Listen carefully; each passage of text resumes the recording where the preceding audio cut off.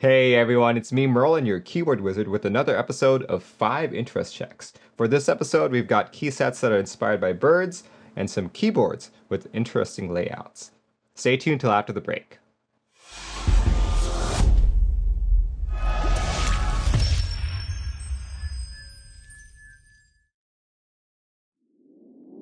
Alright, for our first item of the day, we've got GMK Trackday, which was posted in late June by Beak. It is a tribute to public track racing events. Honestly, there's not too much info here other than a projected group buy date of January 2022. Yeah, that's actually quite a ways away, but there are 4 kits. The base kit with the common layouts up to full size, extensions, novelties, and spacebars. Also comes with 4 dust mats. I'm gonna say I'm not really too big a fan of public track racing, but I absolutely love these colors. I really love the contrast between the light blue mod legends on the dark blue mod. The subtle legend changing to red on the very bottom row is usually not something I go for, but the colors chosen and just how they mesh together well just really do it for me. I'm not too big a fan of the novelties. In fact, I think the novelties of Grand Prix, another track-based set, work even better. None of the 4 dust mats completely appeal to me, but if I had to choose one, it would be this first one right here. This is one of those key sets which I don't really like all of the kits that go into the key set, nor do I like the theme, but the base kit is enough to win me over. The MechMerlin verdict is must buy. GMK Dreambird was posted by ARC 1999 in late June. This set is inspired by the hyacinth macaw, more commonly known as the Dreambird. There are 4 kits offered: the base kit with most common layouts up to full size, novelties, spacebars, and alternate alphas. 2 dust mats are also available. As this is an IC, there's no real scheduled group buy available quite yet, but there are a list of vendors posted.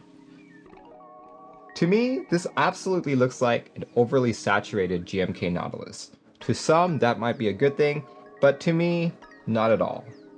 This kind of reminds me of cloned key sets trying to copy GMK Nautilus and not getting the colors quite right.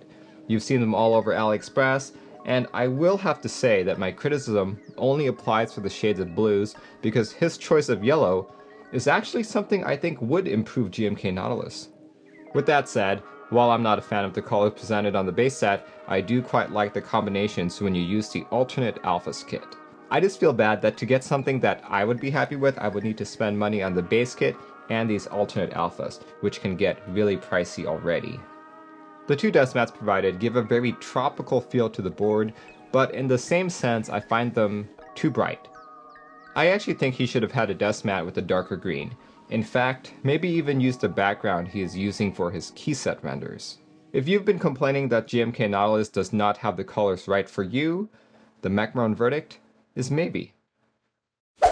The Beak 6.5 was posted in early May by Stillo Studios. Think of this as an F-Rolless TKL with the navigation cluster replaced by a rather large rotary encoder. This is a top mount board with a 6.5 degree typing angle, but the most unique aspect of the board, which in my opinion is also the ugliest, is that triangular protrusion on the back, aka the beak. This is actually just the tip of the triangular brass weight, which also functions as the base of the keyboard. Honestly, I applaud Stillo Studios for their bold design. A lot of boards in our hobby look the same. Even boards on the low end look mighty similar to boards on the high end. Admittedly, this design choice will turn off a lot of people, but it also might attract a lot of people who would never even look at a keyboard like this. In fact, that's why I'm featuring this. It caught my attention. I don't really find it all that beautiful or elegant, but I do appreciate the aesthetic. In terms of layout, this perhaps exemplifies all the keys I normally use on a keyboard. I like how the arrow keys are split out and the navigation keys are replaced with a rotary encoder.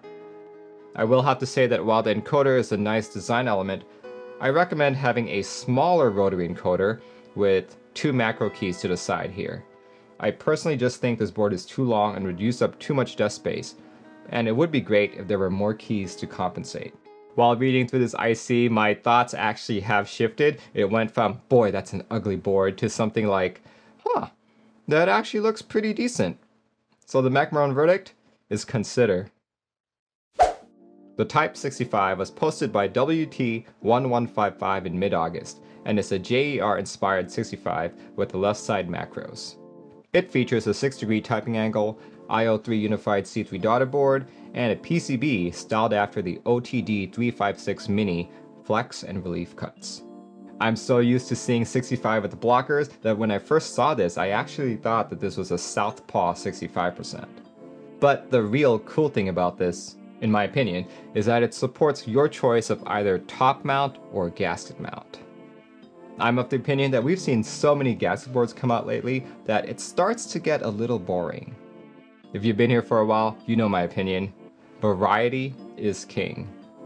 While gasket mount is one of the best mounting styles, I quite enjoy the other styles too, so having two mounting styles on one board is amazing.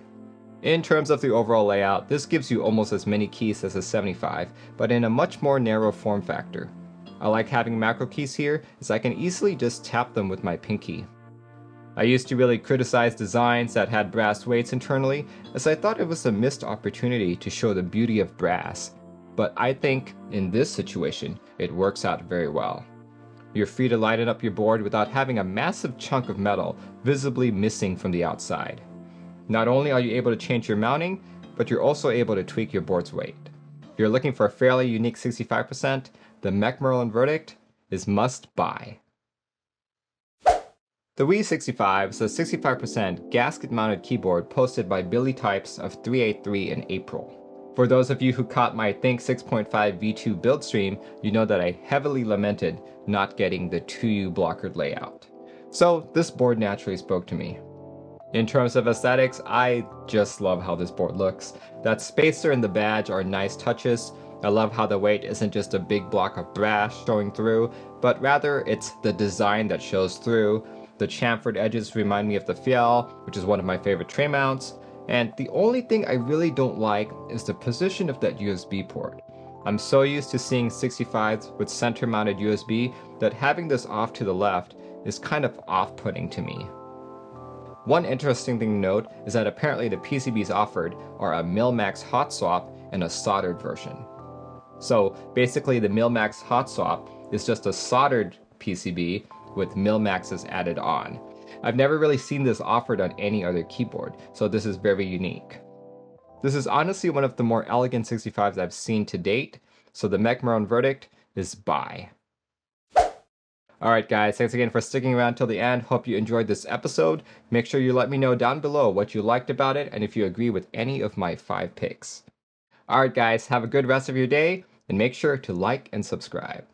Goodbye everyone.